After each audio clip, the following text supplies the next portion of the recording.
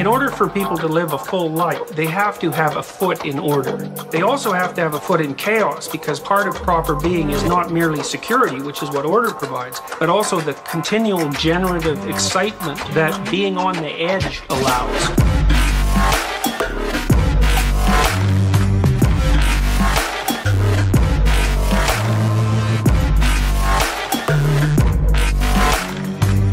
The edge, which everyone knows about, is the edge between order and chaos.